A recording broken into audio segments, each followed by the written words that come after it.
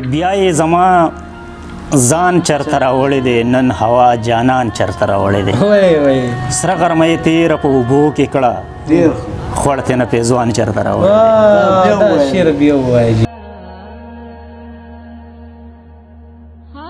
امن د دریا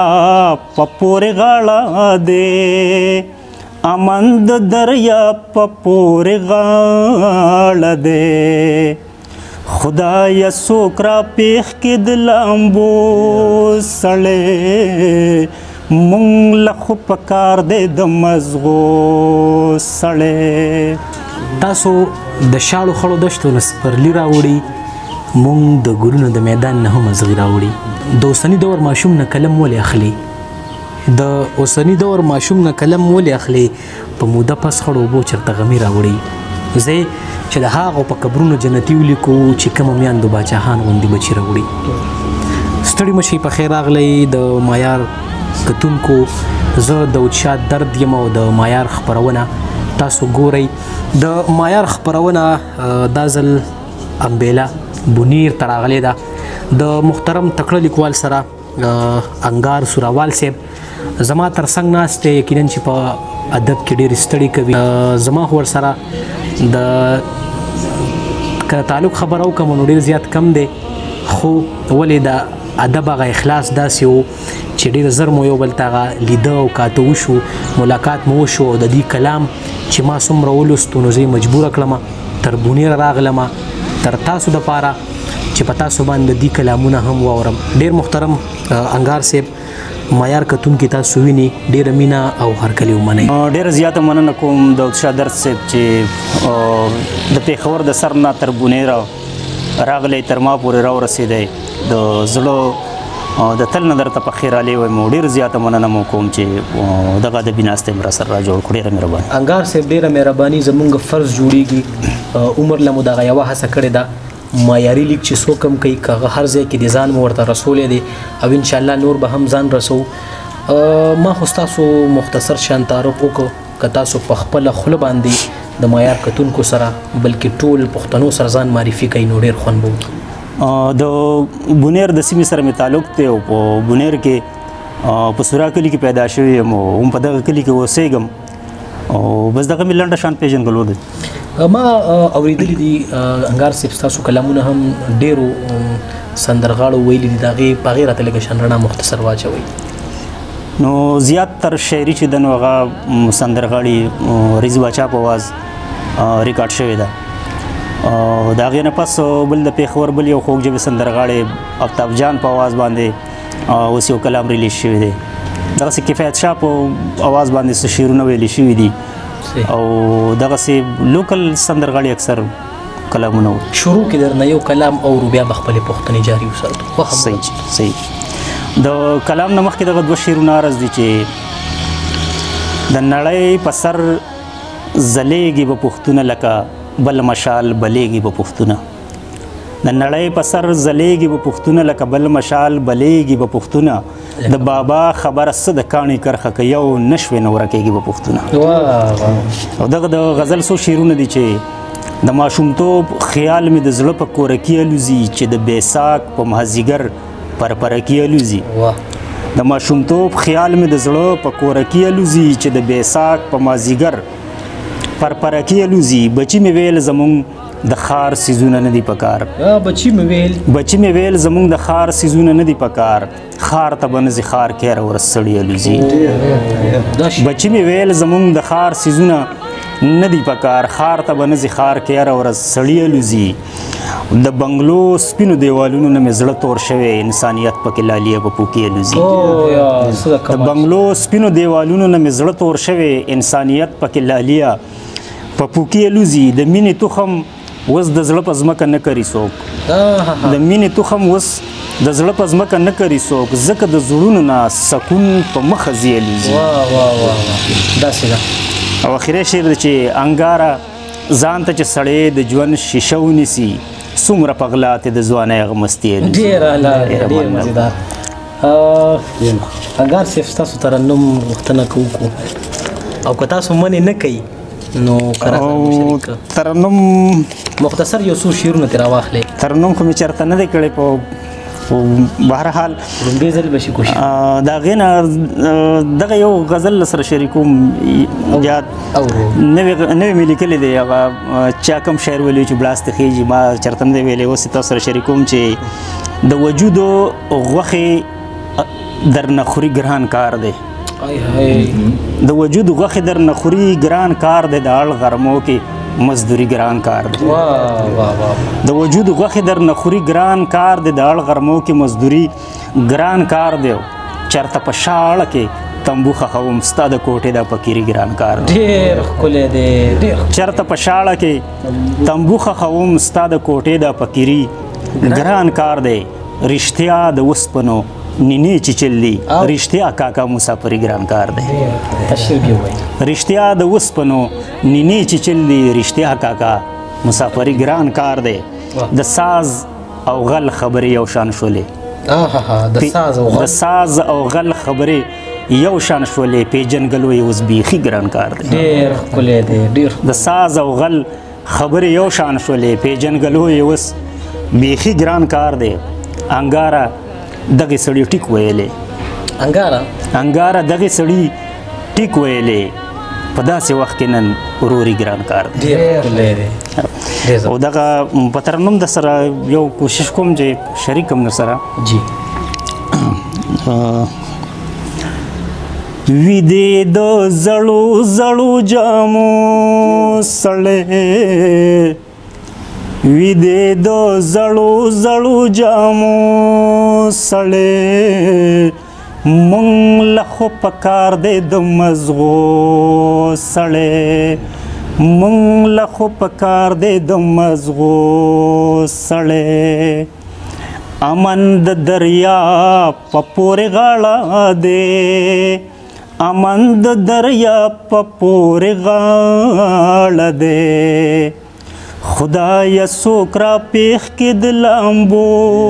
سړی مونږ له خو پکار دی د مزغو سړی سورې د وجود دی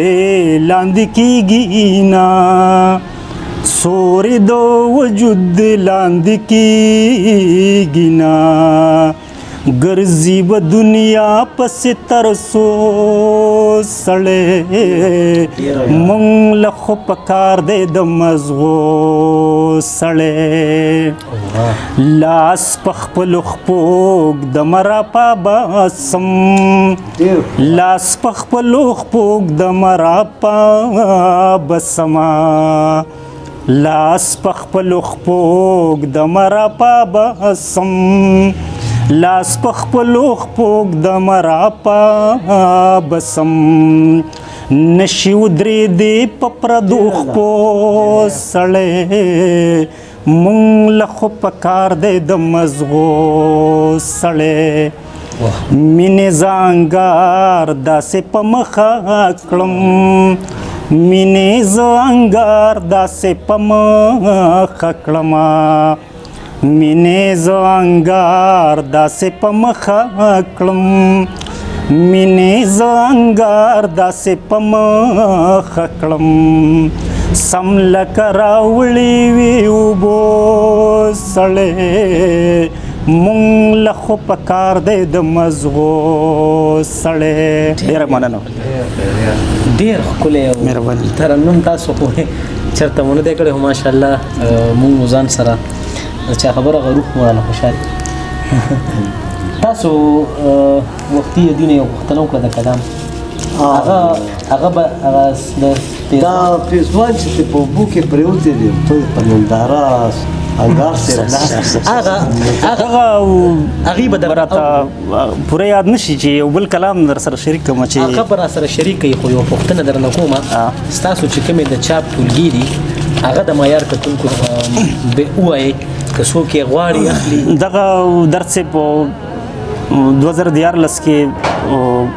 لومبي کتاب چاپ شو د چاپیرچل په نامه جی په 2019 کې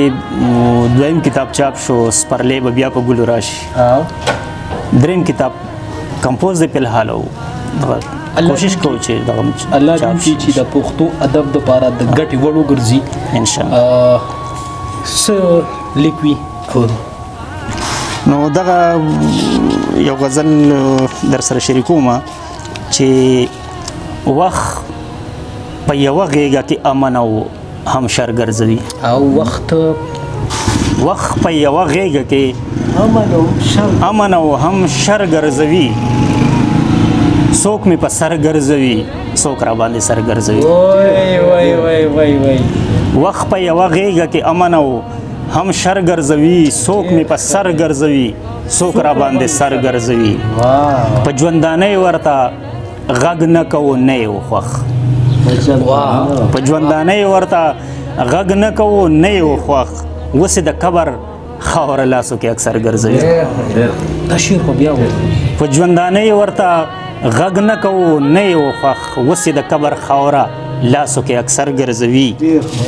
دې تکبر درنه سم شین کاڼه جوړ کړی دی خو دې تکبر درنه سم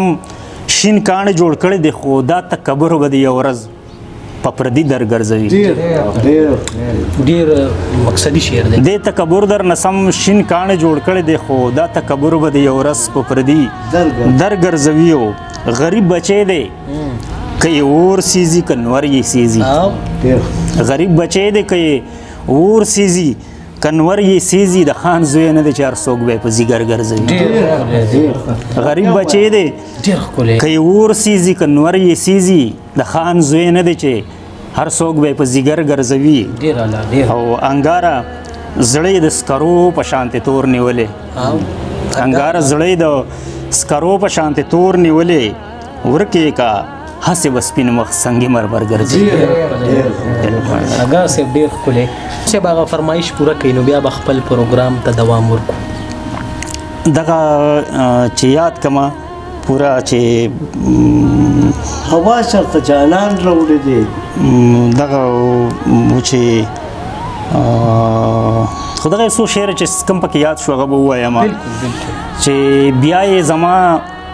ځان چرته راوړی دی نن هوا جانان چرته راوړی دی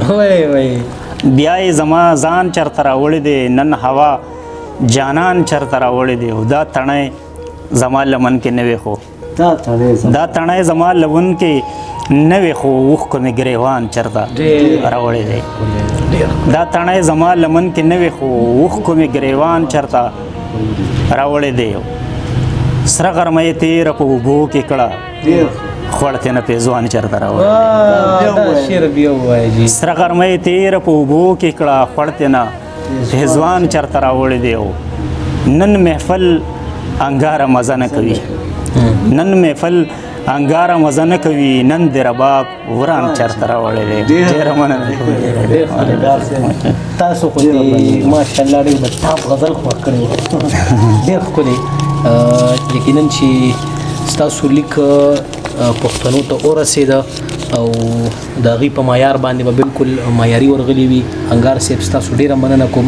خپل جذبات خیالات او د درد اظهار مو ما سره شریک کړو ډېره زیاته مننه ستاسو د راتلو ډېره زیاته مننه کوم ډېره زیاته مننه ګرانه ډېره مننه ګرانو کتونکو په معیار خپرونه کې مو راسره انګار سوروال صاحب واورېده او د هغې شاعري خو تاسو واورېده چې څنګه در باندې لګېدلي وي د هغې رایې د هغې اظهار تاسو په کامنټ باکس کې لاندې کولی شئ د کتو او د اورېدو جهان منله ما سره زما همکاران چې تر دې ځای پورې زه راوستی یم او ما سره راغلي دي